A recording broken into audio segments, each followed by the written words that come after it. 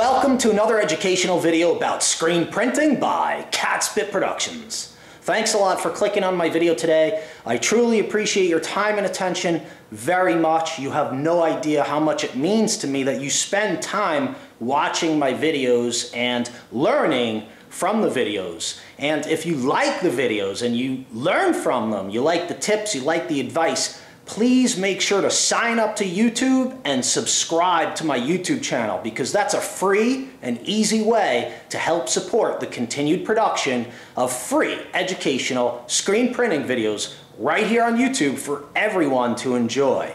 I wanted to do a video about just a simple thing about ganging up artwork on film and ganging up artwork on screens. So when you have a couple of pieces of artwork that you want to print, you maybe have one size of inkjet film or something, and you can put a couple of pieces on one piece of inkjet film, and furthermore, you can actually put more than one design on a 20 by 24 manual screen. If you follow me on Instagram, you will be familiar with some of these designs. You can check me out at Catspit Screen Print Supply on Instagram, where you get a lot of behind the scenes looks at what I'm doing, in between videos and stuff. So here are a bunch of Catspit designs that I'm going to make some freebie shirts with, and I want to put all of this artwork I am going to fit on 2 screens. Okay, so we're gonna gang up all of this artwork on 2 different screens. All right, and you can see that in the top left area, you see there's 2 little circular designs. Those are the crest prints or whatever, and so those will be cut and placed specifically on one screen. So let's get set up to burn some screens. All right, and remember, I sell screen printing equipment and supplies at catspitscreenprintsupply.com and right here in Phoenix, Arizona, so check it out. Okay, for this part, I decided to use a student screen. Okay, so let's imagine that we're in the dark room, and we're gonna set the screen up to expose, okay? Today I needed some light so that you guys would get a better view.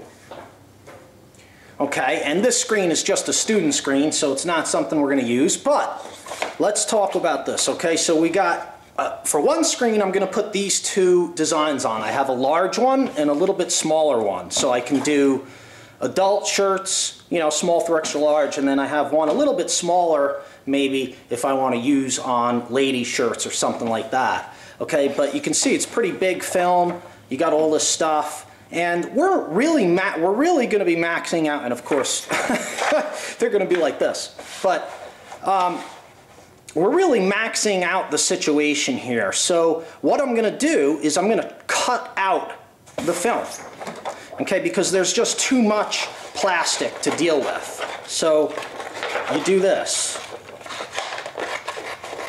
and don't hastily cut a piece of your artwork off, okay, because that is like annoying.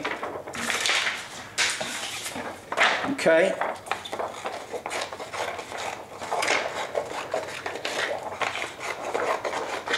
And since these are one color prints, I don't really need to worry about the alignment, all that much. I just want to eyeball it. So this is what I would do for these 2 designs. And I'm going to actually set this up and burn these screens. It's just that I want to do that in the dark and everything with the safe lights, and this is a better view for you so you can see what I'm doing. Okay, so what I want to do is leave enough space for my squeegee and ink on each side, because we're going to print both of these by flipping the screen around, right? We can clamp it in on this end and print this one, and then clamp it in on this end and print this one with a rear clamp press. Or, I mean, you could do it with a side clamp too, I guess, of course. But, so the idea is here, we want them to be as close as possible really here and give us some space here. Okay, so in that case, I might trim these a little bit closer just so I don't have overlapping plastic, even though it would probably expose and cure fine. Okay, so that's it, something like this. And then And then when I tape these off to print, I'm going to have to use a piece of masking tape in here to get a nice seal between the two prints. So I would, you know what I'm saying, I would use a piece of masking tape here and then possibly paper over here. Okay, so this is how I'm going to burn these two designs on a screen, a 20 by 24, okay? So that's how these two will be ganged up. All right, now, when you're dealing with maybe a business of some kind, you're going to have you might have a big front print or back print, right? And then you're going to have maybe a left chest print or something, a hat print, or who knows, some smaller designs that might be used for other garments or things, okay? So in this case, again, you know, we have all this plastic and all this film, so the first thing I'm going to do is trim it out.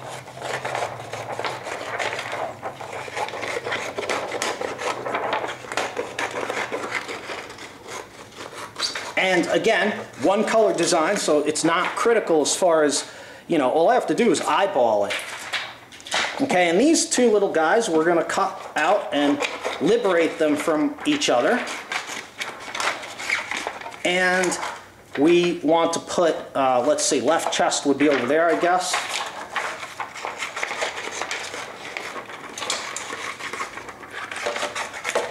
Okay. And this print, whatever it is, I don't really know. I just made two different sizes, so we'll see. But anyway, that's how I would do this one. And again, watch your spacing. Give yourself enough room for squeegee and ink to do your flood and stroke, right? So you bring it down a little bit, and the same with these. Remember, the sweet spot is in here, right? So we want to try to stay near the sweet spot. Of course, it's not always possible. And don't have your artwork the wrong way. Make sure it's the right way, okay? You know, don't flip it the wrong way. And that's it. So this is something like, this is how I'm going to do this one, okay? Just like this. So this is a big front or back design, whatever you want to do, and then left chest and whatever. This could be whatever we want to do with it, okay? So that's how you can, you know, gang up artwork on screens. And as you can see, you know, with these two, I had an 8.5 by 11 inch, 8.5 by 11 inch letter size paper, and I put two of these on one and just cut them out. Okay, so you can do that. Say you had, you know, two bigger designs, you could put them on a 13 by 19, put them on each end and cut them out. Or you could put a bunch of little designs on a 13 by 19 sheet or whatever and cut them out. So that's all you have to do. You can gang up artwork on film positives and then cut them out and place them where they need to go on the screen.